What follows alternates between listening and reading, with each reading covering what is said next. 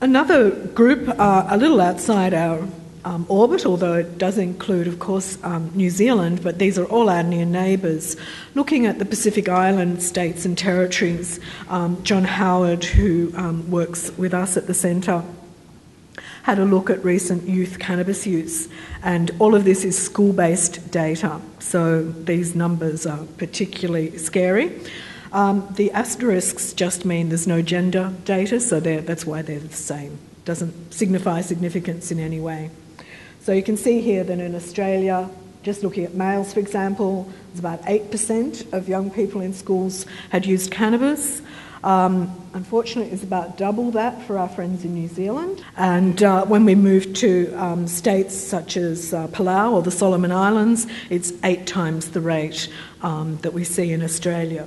These are communities, except for New Zealand, of course, that are signified by very high unemployment, poverty, rural-urban drift, and as they're very much in our neighbourhood and it's increasingly Australia's role to be working in this area, cannabis is something we should also be considering. This is from one of our many bulletins. All of this data is available on our website. The data is pretty untidy, but the story is clear that while we're seeing stable or reduced cannabis use in the general population, we're seeing no such change from the very, very high levels of cannabis use amongst those in juvenile detention. We also have the overlay here of high Indigenous representation in these communities in detention. And from the most recent AIC report, just to remind you that Indigenous young people are 14 times more likely to be in custody and 24 times more likely to be in detention than their non-Indigenous peers. So I could talk forever, and I'm sure you don't want me to, about cannabis harms, but I'll just summarise it in one slide. And these data come now from very strong longitudinal studies, 2 of which are birth cohorts from New Zealand. I don't know why the Kiwis are so fantastic at doing birth cohort studies, but congratulations to the New Zealand taxpayers for supporting them. And what they tell us is a very strong message that early adolescent cannabis use is associated with very significant risks. Twice as likely to develop dependence for any known exposure to cannabis. Mental health problems, less clear about depression and anxiety, although for females the evidence is stronger. But for mental health problems, 5 times the risk of developing psychosis. One that's not spoken about very much but which is very clearly related to criminal offending is truancy and dropout. The rates are about 3 times that for cannabis users than non-cannabis users.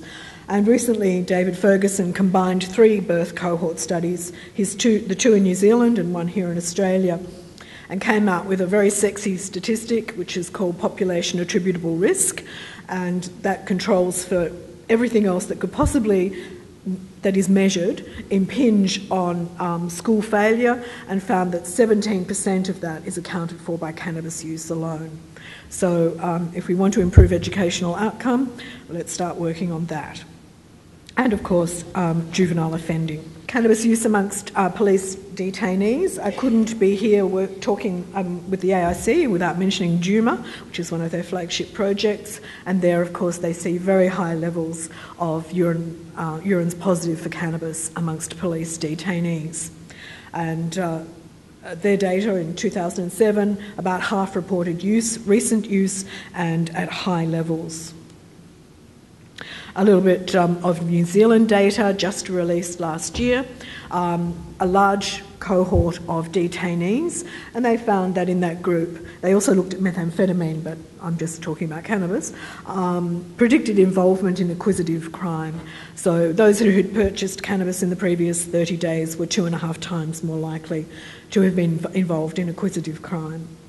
And cannabis was only found in that study to be associated with property crime, but not with other illicit drug dealing. Looking at adolescents in particular, these data are old, but unfortunately, I mean, it's excellent data and I'd use it anyway. And number 2, there's no more recent data of the same quality. So while you're familiar with it, probably it's worth mentioning again. this was an oversample in a school situation, so these weren't young people that were involved in the criminal justice system overtly. They found that cannabis users were significantly more likely to engage in numerous crime. These included assaults, malicious damage, and acquisitive property crime in particular were 5 times more likely to have committed those crimes if they used cannabis than not. And P.S.R. Mulanen's work in 1995 for Boxer looked at juvenile detainees and once again found a significant relationship not only in committing crime but in the rate of committing crime, and it was a dose-response relationship, and there were the high volume offenders were the cannabis smokers. Now, we all like a bit of a causal link, those of us who are academics, is this causal? I won't bore you with explaining logical inference because I think we all know pretty much one thing either causes the other or something else causes both.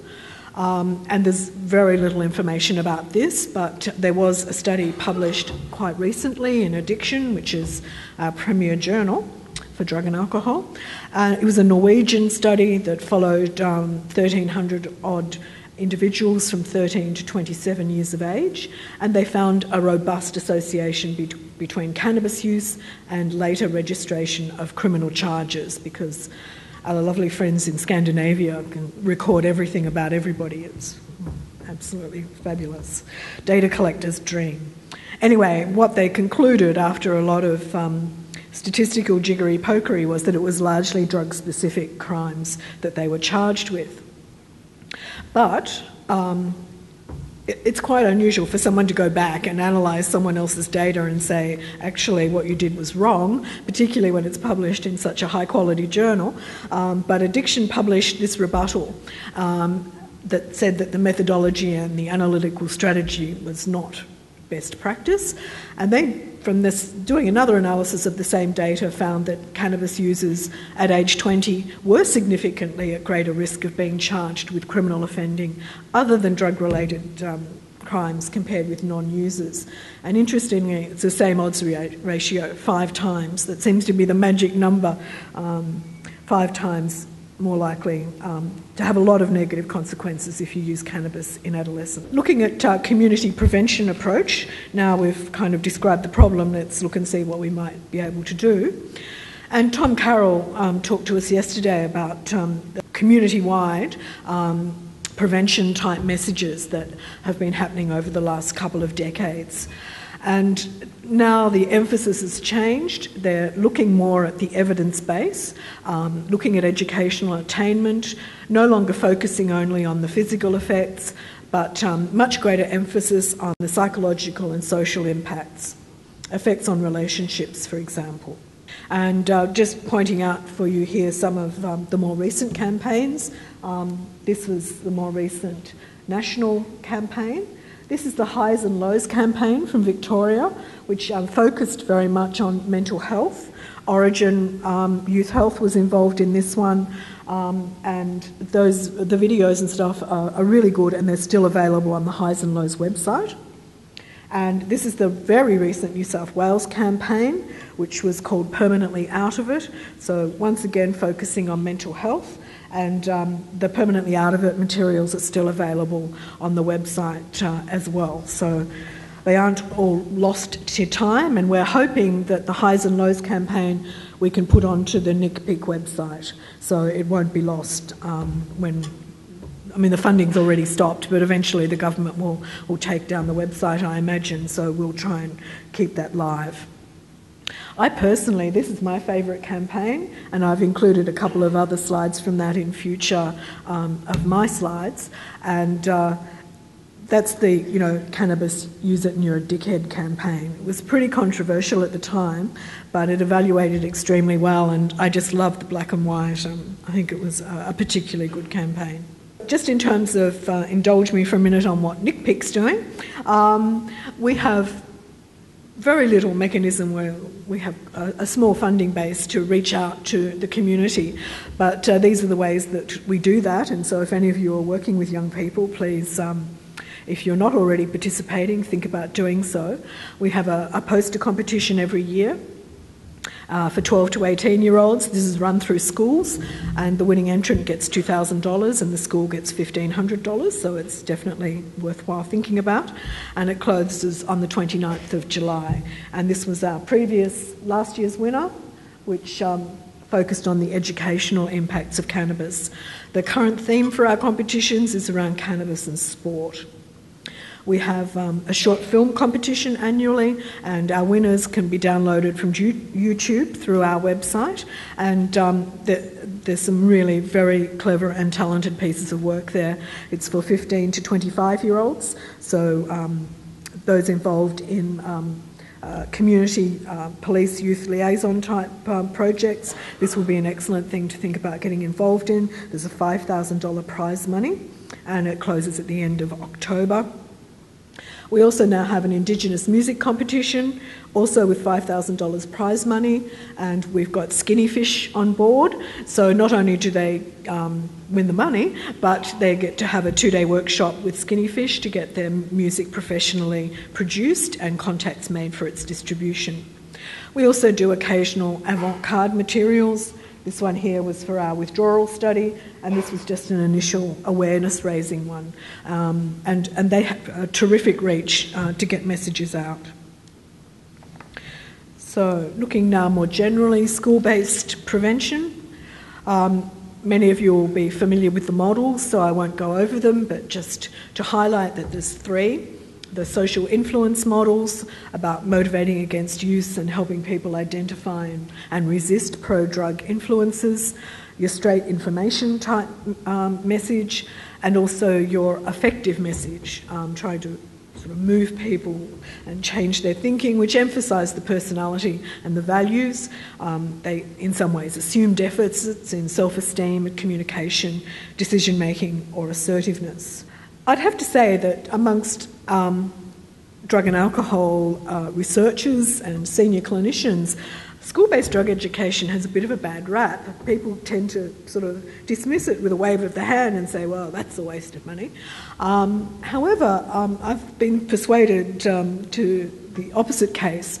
A very good recent meta-analysis, which is kind of an analysis of studies, reported on 15 high-quality studies of school drug education, specifically cannabis for the first time, and found that they do have a positive effect on reducing cannabis compared with controls. And those that had the most effect were the more comprehensive, that included all model elements. There was a bit of a move to only look at social influence there for a while, but the best ones had all of the models. More than 14 sessions, so it's about the intensity of the program. Sometimes people just looked at the length, how long the program ran for, but it's actually how many sessions seems to be the more key factor. Where it's facilitated by non-teachers, they think here that this perhaps might be that there's, people from outside where it's their field might be a bit more passionate, a bit more motivated, even a bit more credible perhaps than teachers. And sometimes it's difficult to just find teachers enough space to be trained up to that level of intervention. It should, however, while being facilitated by non-teachers, be embedded across the curriculum. An interactive style, which we've heard about yesterday, and also to reinforce that you need to get them young in high school, or not middle school, as they describe it in the US, so younger than 14 years of age to begin this kind of cannabis intervention. Something that NICPIC's doing in this space is working with Origin on Making the Link, and it's a curriculum-based program for schools to help promote help seeking for cannabis and mental health problems. So getting in early for those people that are experiencing distress and maybe smoking along with that. By seeking help early, of course, you reduce problems, and young people are reluctant to seek professional help sometimes, and they tend to turn to people who probably don't know much more than they do. So we have a couple of materials there. The Making the Link is a whole suite on our website of materials for teachers and for young people, and a more general community resource which is kind of a mental health first aid approach, how to help someone who you think might be experiencing problems with cannabis and mental health.